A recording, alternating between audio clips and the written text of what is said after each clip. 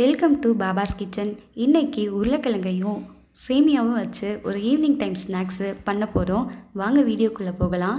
இதற்கு தேவையான பொருட்கள்: 2 உருளைக்கிழங்கை நான் வேக வச்சு எடுத்திருக்கேன். ஒரு வெங்காயத்தை நல்லா ஃபைனாக கட் பண்ணி வச்சுருக்கேன்.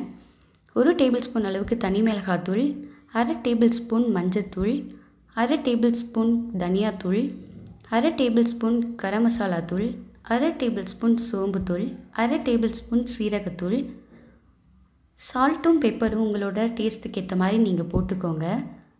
சேமியாவை நான் லைட்டாக வறுத்து வச்சுருக்கேன். கார்ன்ஃப்ளவர்லேருந்து 2லேருந்து 3 ஸ்பூன் வரைக்கும் நம்மளுக்கு தேவைப்படுது. நம்ம ஆல்ரெடி வேக வச்ச உருளைக்கிழங்குல எல்லாம் நான் சொன்ன அளவில் மசாலாவை போட்டுக்கிட்டு இப்போ வெங்காயம் பொடிசாக நறுக்கி வச்சுருக்கோம்ல, அதையும் சேர்த்து நல்லா பிசைஞ்சிக்கலாம். சால்ட்டும் பெப்பரும் ஆட் பண்ணிவிட்டு நல்லா இப்போ பிணைஞ்சிக்க போகிறோம்.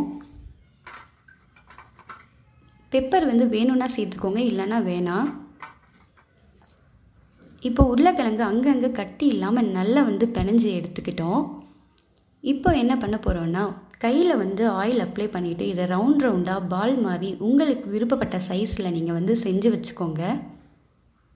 நான் ஒரு லெமன் சைஸ் அளவுக்கு பால் பண்ணி வச்சுருக்கேன்.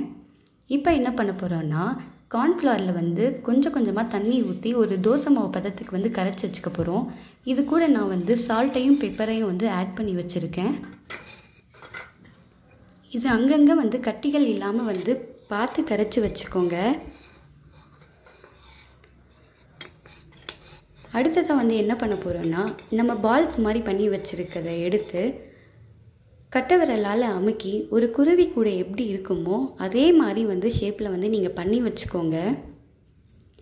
உங்களுக்கு வெடிப்பாக வந்துச்சுன்னா கட்டை விரலை வச்சு நீங்கள் அழகாக அதை சமமாக பண்ணி விடுங்க. இல்லை எனக்கு பிடிக்க வரலை அப்படின்னா கொஞ்சமாக கடலை மாவு கூட ஆட் பண்ணிக்கலாம். பட் நான் இன்றைக்கி கடலை மாவு சேர்க்கலை. டேஸ்ட்டு மாறிடக்கூடாதுன்றதுக்காக தான் நான் அதை சேர்க்காமல் இருக்கேன். இப்போ எல்லாத்தையுமே அந்த ஷேப்பில் பண்ணி வச்சிட்டோம்ல. இப்போ நெக்ஸ்ட்டு ஸ்டெப்பு என்னென்னா, நம்ம கரைச்சி வச்சுருக்கோம்ல கார்ன்ஃப்ளவர் மாவு, அதில் இந்த இதுவை போட்டு டிப் பண்ணிடுறோம். டிப் பண்ணதை எடுத்து சேமியாவில் எல்லா இடத்துலையுமே படுற மாதிரி அதை செஞ்சு வச்சிடலாம். இப்போ பார்க்க ஒரு குருவி கூடு மாதிரியே இருக்கும்.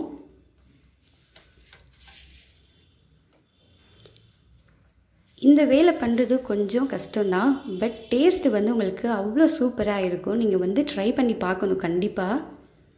ஸோ இதே மாதிரி தான் எல்லாத்தையுமே நம்ம பண்ணி எடுத்துக்க போகிறோம். பார்க்கவே அழகாக இருக்கும். இந்த டைமில் நான் ஸ்டவ்வில் கடாய் வச்சுட்டு ஆயில் சேர்த்துட்டு ஃபுல் ஃப்ளேமில் வச்சுருக்கேன். எண்ணெய் நல்லா கொதிக்கணும். ஆல்ரெடி வேக வச்சுருக்க உருளைக்கிழங்கை 2லேருந்து 3 மினிட்ஸ் வரைக்கும் வறுத்தா போதும். ஓவராக குக் பண்ணிடக்கூடாது. ஸோ இது ஃபுல் ஃப்ளேமில் வச்சு தான் நீங்கள் வறுக்கணும்.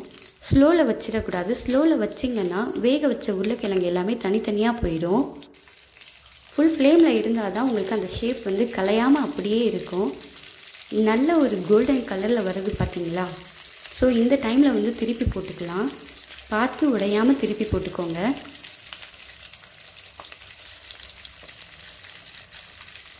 திருப்பி போட்டதுக்கப்புறமா நம்ம இதை வடிகட்டி எடுத்துக்க போகிறோம்.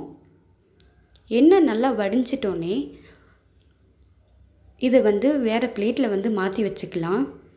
உங்களுக்கு விருப்பப்பட்டால் குழந்தைங்களுக்கு கொடுக்குற மாதிரி இருந்துச்சுன்னா ஆல்ரெடி நம்ம வேக வச்ச அந்த உருளைக்கிழங்குல சால்ட்டும் பெப்பரும் சேர்த்து நல்லா பிணைஞ்சு எக்கு மாதிரி பண்ணி அதில் அலங்காரத்துக்கு வச்சுக்கோங்க.